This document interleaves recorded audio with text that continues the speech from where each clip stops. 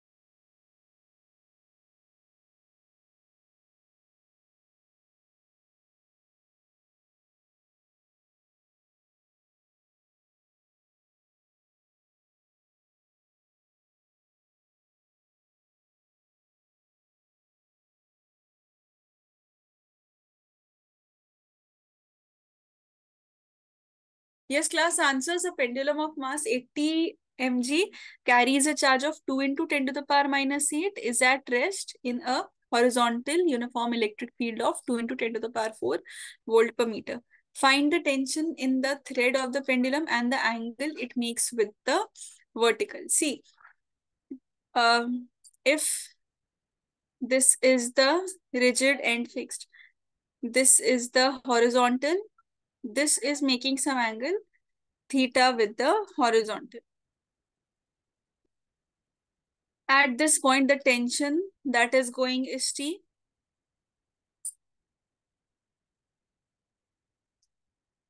So due to alternate angles, this will also be theta. So this will become T cos theta. This becomes T sine theta. No, this one will become T sine theta. Perpendicular one, this becomes T sine theta. Downwards will be mg. And C, electric force will be acting outwards, that is QE.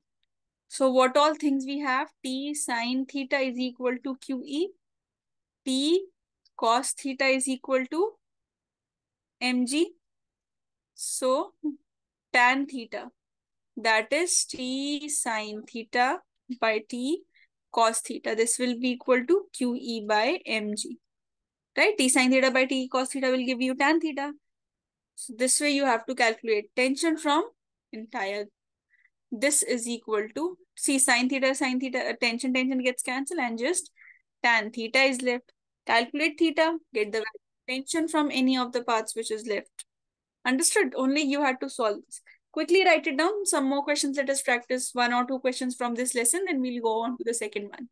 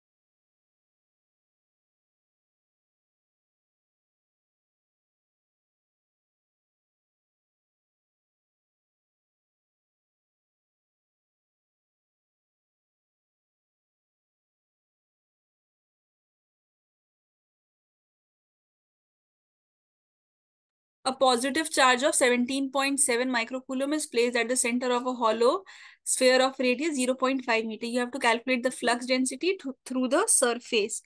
See, flux density. What is the meaning of flux density? Flux density means flux per unit area.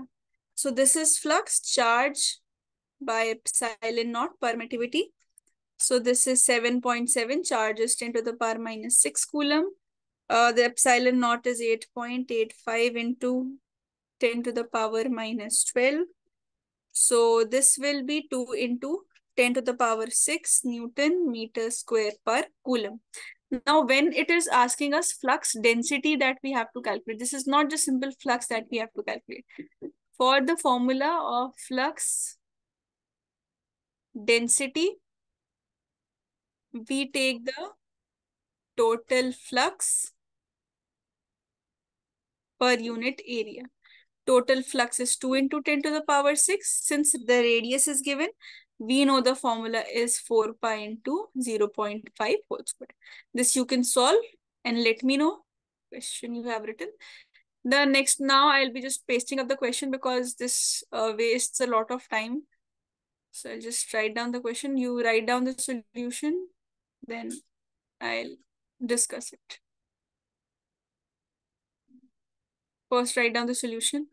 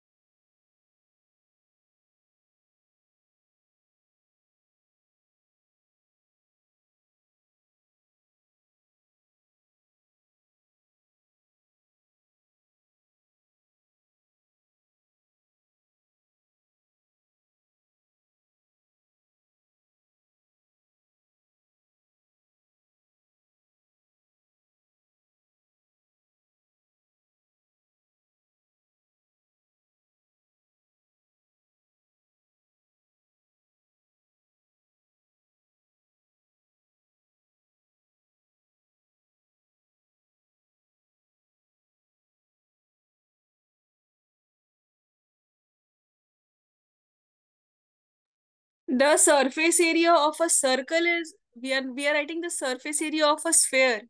Surface area of a sphere is 4 pi r square. And its volume is 4 by 3 pi r cube. 2 pi r square is the circumference. It's nothing. 2 pi r square is nothing. Pi r square is there as the area of a circle. Okay.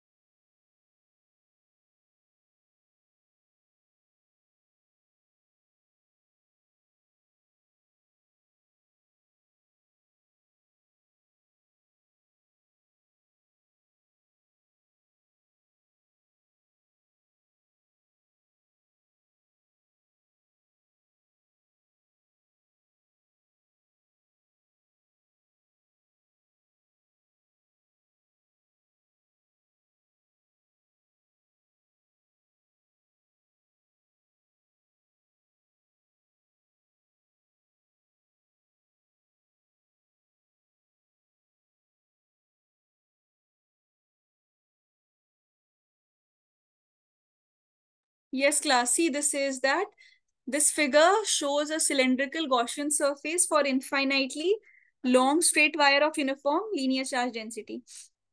It says that for which surface is the electric flux zero? Yes, out of all the surface, for which surface is it zero? This is one, this is second, and this is third. So out of these, which one is zero?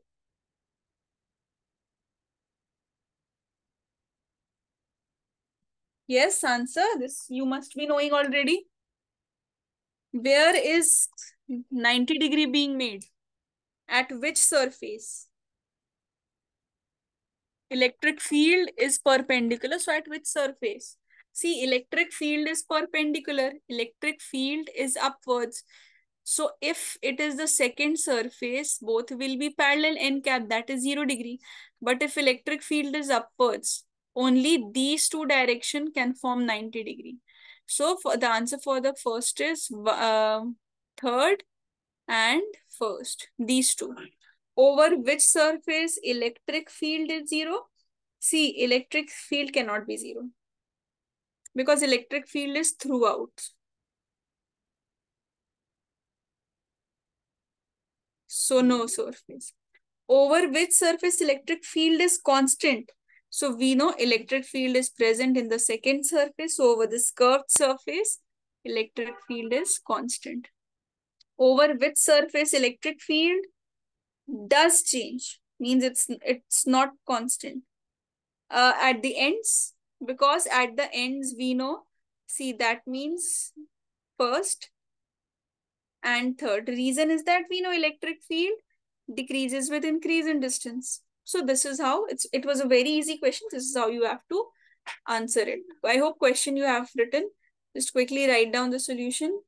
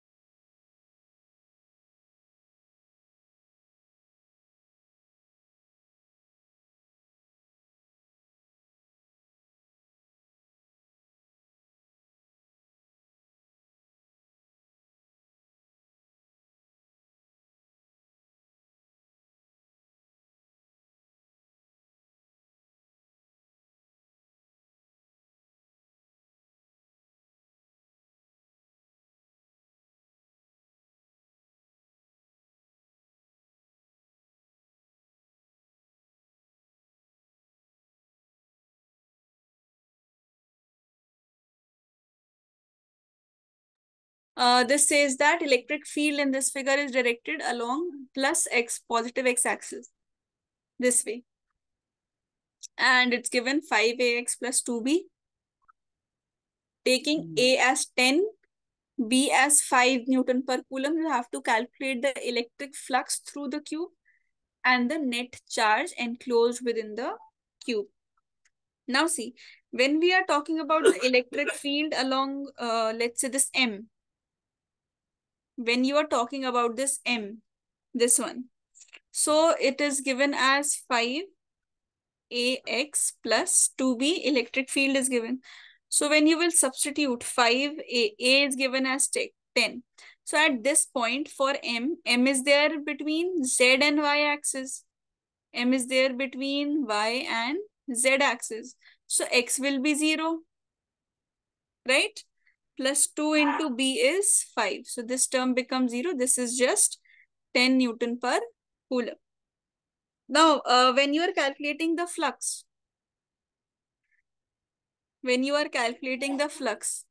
so flux is electric field into area into cos theta. So cos theta is 180 degree because electric field is there along positive x-axis. So when we are talking about here, this is n cap. So this will become, angle will become 180 degree. So this is electric field is 10 L square, 0 0.1 into 0 0.1, 0 0.1 square into cos 180 degree. So phi m is equal to minus 0 0.1 Newton meter square per Coulomb. This is electric field through this M1. Let's calculate the same thing for N. If you calculate the same thing for N, En, so similarly En will be 5ax plus 2b, that's present in the question. 5 into 10 into x.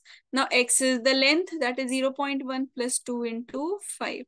So this time this is 15 Newton per Coulomb. When we are calculating the flux, this will be electric field through N, L square into cos. Now theta will be 0 degree because both are in the same direction. So 15 into 0 0.1 whole square into cos 0 degree. That is simply 0 0.15 Newton meter square per Coulomb, right? So when we are calculating the net flux, that will be flux through M plus flux through N. So minus 0 0.1 plus 0 0.15. This will give you 0 0.05 Newton meter square per Coulomb, right? And if you know the flux, second part is saying calculate the charge. For the charge, this will be epsilon naught into the net flux. That is 8.85 into 10 to the power minus 12 into this net flux. This you can calculate further and get the answer. Answer will be in Coulomb. Whatever answer will be in Coulomb. Write it down.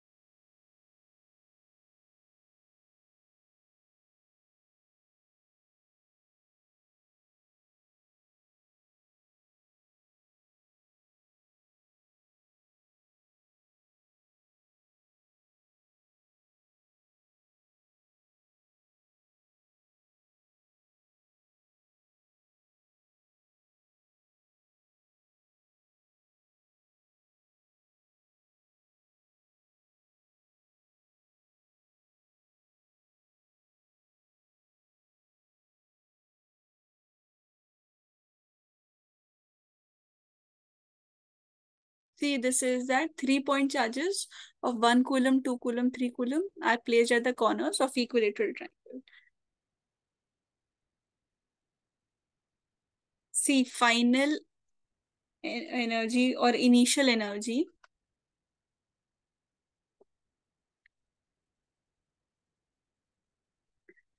all right. Okay, then you can leave for today. Tomorrow we'll continue, but not at the same time.